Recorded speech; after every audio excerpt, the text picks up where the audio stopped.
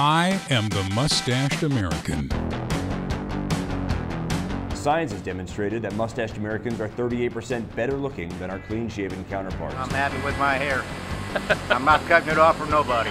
Now it's time for some retribution. The American Mustache Institute introduces the Million Mustache March in support of the stimulus to allow Critical Hair Expenses Act, or Stache Act. A $250 tax break, the answer might be right under your nose. Literally, I'm telling you this. There's reports the so-called Stache Act was just sent to a House committee for study. Maryland Republican Congressman Roscoe Bartlett has apparently passed along the stimulus to allow critical hair expenses to the Ways and Means Committee. Republican Congressman Roscoe Bartlett of Maryland actually sent the measure up the legislative pipeline. There he is with a stash.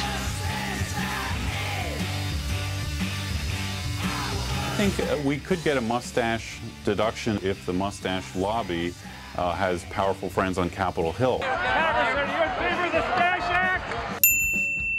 I think this is a huge endorsement. Will you support the Stache Act, Governor? I could tell there was a real connection there. Is it that expensive to have a mustache? I'm just curious. It can be. It can be anywhere from $1,000 to $1,500 a year. I think one of the reasons they want the tax break is because of all the grooming products it takes. U.S.-made products that are for grooming accoutrements, beard and mustache trimmers, wax, bacon grease, karate training devices, dynamite, mayonnaise, all the kind of things that make up the mustached American lifestyle. Hi, I'm Ellie Kemper. I'm Christian Bush. Hi, this is Josh Brown from the St. Louis Rams. I'm John Axford with the Milwaukee Brewers. Rodney Belair of the band, The Flavor Savers. Jimmy McMillan, founder of the 22 Damn Hot Party. Christina Bennett, let's start Glenn Jennings. Jason Falls, author of the book No Bullshit Social Media. Yes, I'm Wayne Brady. I'm so sorry, I kidnapped you. That's right. Mustaches equal power and really, really good looks. An organization called the American Mustache Institute and H&R Block. Together, they're trying to pass a petition.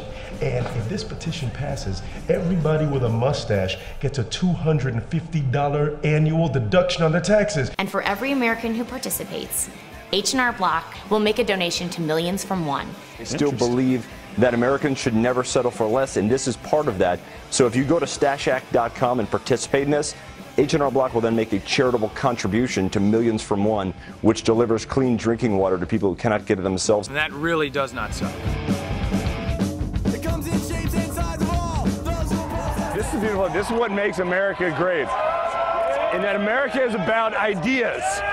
Ideas and rugged good looks. And the American Mustache Institute is accomplishing both.